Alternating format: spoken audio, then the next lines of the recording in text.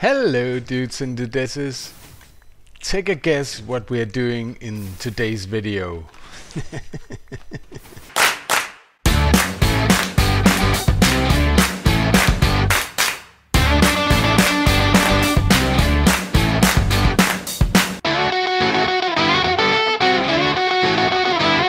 You are quite right, we're building a moss farm. I wasn't really expecting to be building a moss farm at this stage. I think there's a lot of them out there, or at least I thought so. But some dude in my Discord community wanted one and couldn't find a good tutorial, and one where he actually could see how you make the bone meal go into keeping the farm alive and the surplus going to storage. So I whipped up this. This is it's the moss farm graveyard. I finally settled on this. It's nicely compact. It's comparatively very easy to do. It may not look so, but I'll explain what we do as we go along, and I will do this as a block by block tutorial. And I call it a moss farm, and you of course can get moss and azalea and moss carpet and so on from it. But I think the real purpose of this farm, probably because once you have one moss block, you don't really need a lot more. You can just bone meal it. So the real purpose of this farm is a surplus farm. It means it produces bone meal that goes down here. Hello? Now, some of you guys I know are all about the rates, so I've had this running the night through, and it's 800 plus bone meal an hour if you have it in bone meal mode, and that's the equivalent of 16,000 plus items an hour. Pretty crazy, I think, for this very small simple setup.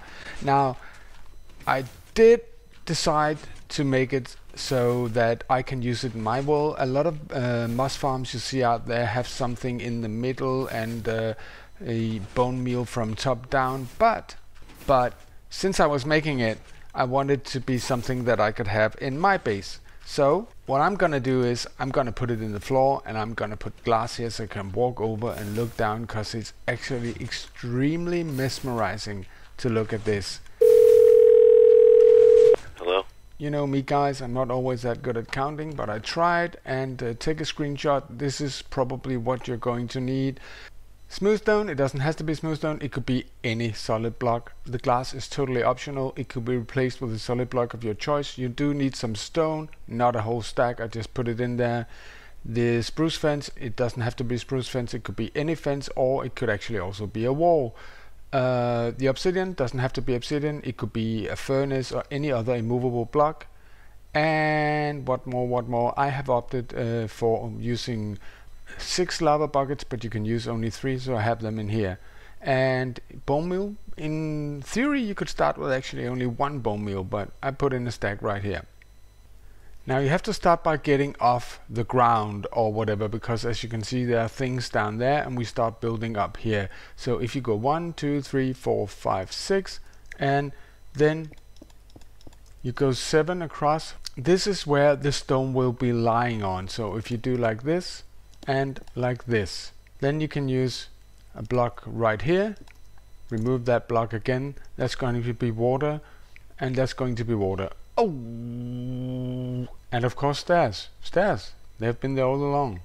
Then you put a stair at each end like this, holding the water, and then you enclose it with a solid block like this, and like this. Now, as I said, this is water, and the reason we're not having a traditional stone generator and we're having this gap is that these will be pushing towards each other, and if you do that, then cobblestone will at one point occur, and cobblestone cannot be made into moss blocks. I did learn that the hard way, you see. Now you want to place in normal pistons right there, pushing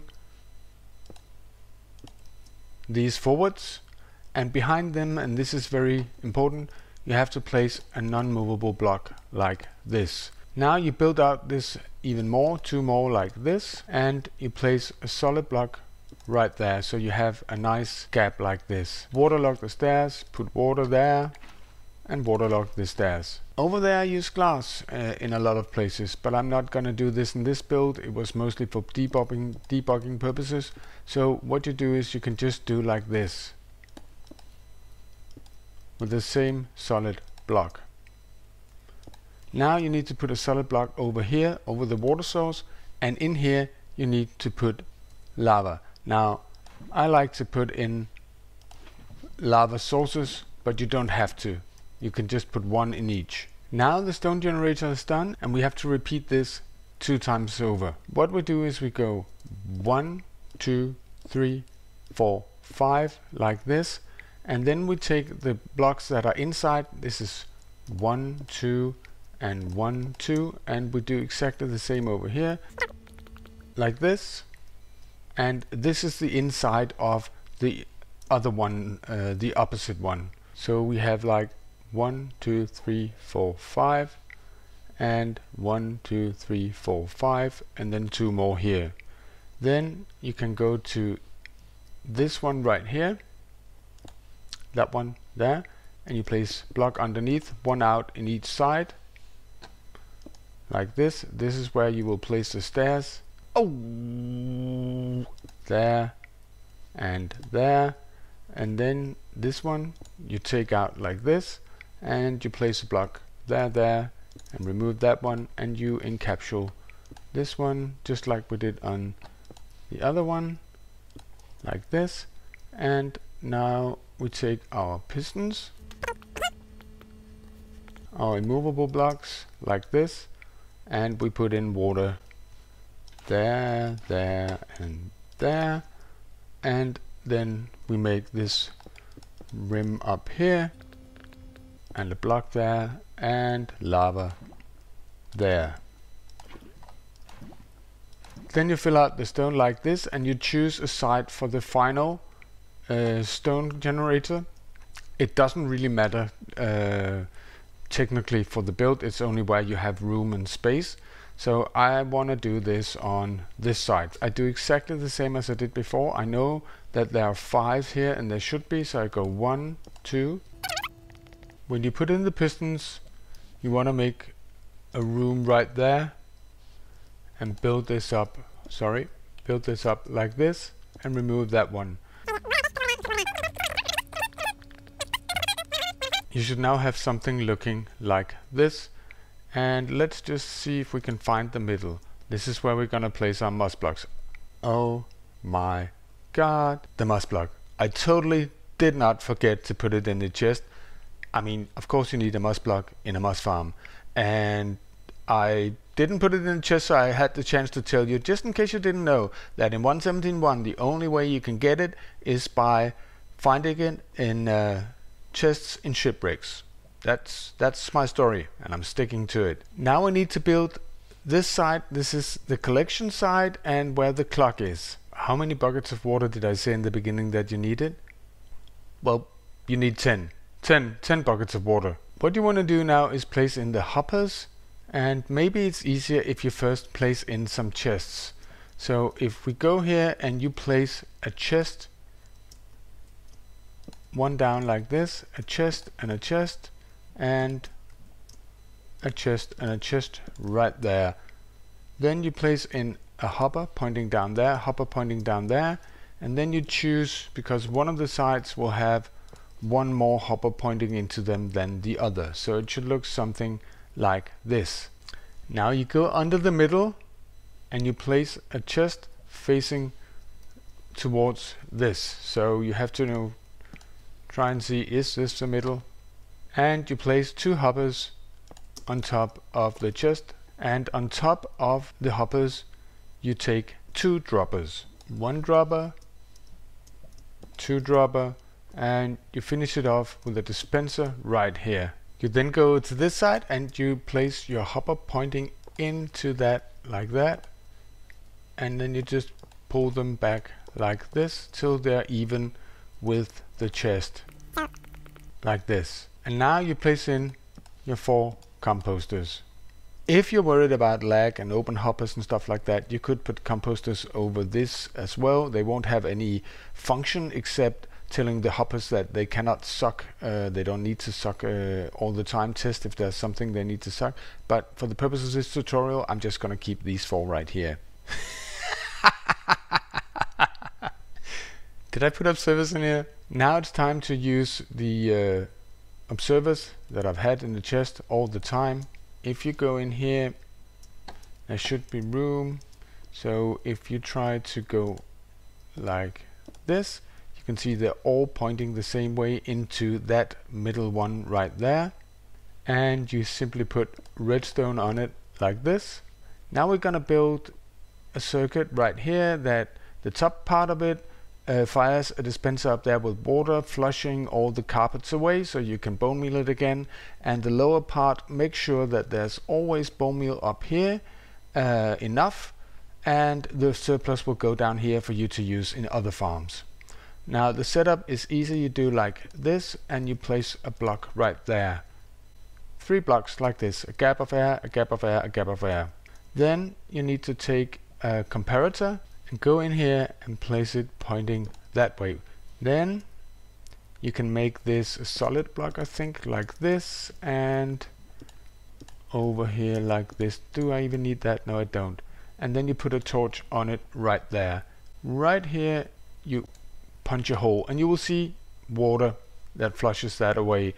So right here in that you put a target block right there, and then you put a torch under it again. Now if we go up here, you won't be able to see it, but you will see it right there, and you replace that block with a dispenser, and we might as well put a water bucket in it right away. Now you're going to build out a block like this, and you're going to use another comparator to put right there. What we're measuring through the block is the bone meal in this dropper, and when this dropper is full, all other bone meal will go down here for you to collect. Now you put a redstone dust right there, and you put a block there as well, and a block there as well, and then you put a torch right there, and then you put redstone right there. Nope.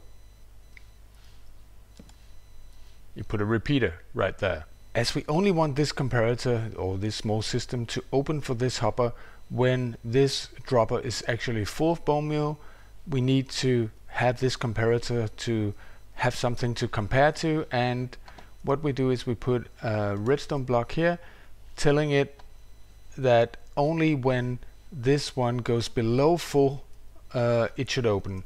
So let's just try it out with something. And then, did you see it? Now we should probably have one down here. Yeah, there.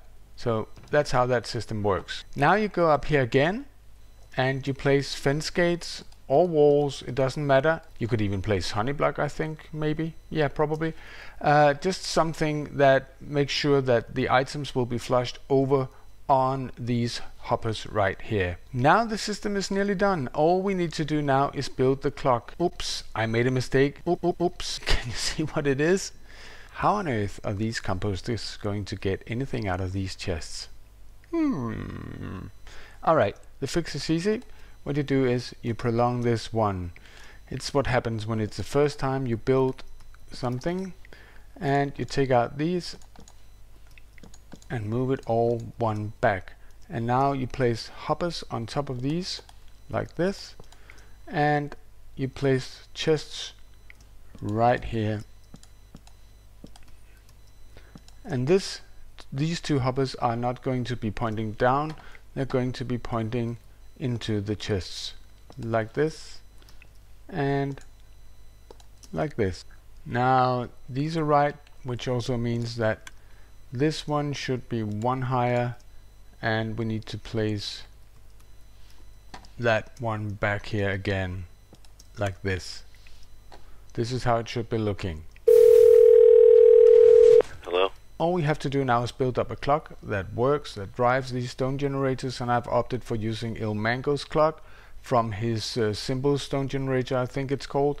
So what we do is we build a block right there, and you put a block right there, and you go 1, 2, 3 like this, and then you make a platform that's 3 by 5. That's the easiest way to remember it, like this. And then you take a repeater and you place a repeater right there, and then you place a repeater right there but on 4 ticks, and then you place a repeater right there on 3 ticks, a repeater right there on 4 ticks, a repeater right there on 4 ticks, and then we have the activation system. We have a repeater right there on 4 ticks, and then we replace that block with a sticky piston like that, and we put a sticky piston right there as well, and we place a block right there, and we place a block right there, and then we go over here and we do the same thing here. We take out this one and place a block right there. This should be the clock. Then we put a redstone dust right there and a lever right there. Let's see if it works. Oh, and we put a block right there. Let's try again. Super, it all works. Now what you got to do is you got to place a sticky piston right here and a sticky piston. That's how I chose to do it, and do like this and do like this. And then you have to add blocks right here, right here, right here, and right here, right here, right here. What you do is you place redstone like this all the way around here, and then you need to connect it over there. So you need to put a block like this and connect it up. And what you do is you place it right here all the way to, but not on the middle, and you do exactly the same on the other side. And then you want to go down right here where this block is, and you place a repeater on 2 ticks like this, and you do exactly the same on the other side like this. The reason why this is, it has to do with how the stone is pushed in. So you want to have this side activated as well, and it pushes slightly later than the other ones, and it works out better. Then you want to make a wall, because when this is pushing, it's spraying all over. So what you want to do is go here, here, and here, and build up a wall. And I just fired that one. And now the farm is essentially done. So let's try and put in a moss block right here, like so. And then you need to start by putting some bone meal in here. In theory, 1 bone meal would be enough, but it would take time for the others to go, so I'll just put in a stack. Let's start it up.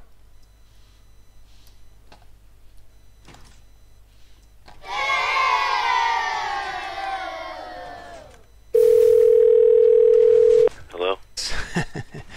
That's not supposed to be a comparator, it's supposed to be a repeater, and a repeater on 4 ticks.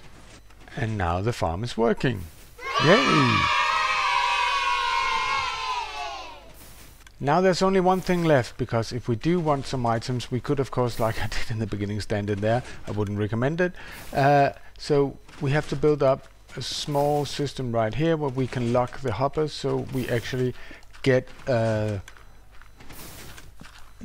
items, the droppings, to stay in the chests, and it's very easy. We just do like this, and we put a lever here, and if we flick that lever, it will lock these hoppers, which means that these chests will slowly fill up and we have access to whatever we need. So, but most of the time it will probably be in this mode, making bone meal. Alright dudes and dudettes, I hope you liked this tutorial. It was a bit messy as always with my tutorials, but I hope you like the farm at least, and if you do leave a like on the video. It helps the channel immensely, and if you're brand new and want to see more of this content, subscribe, hit that belly button, all that jazz, and see you in the next one. Bye.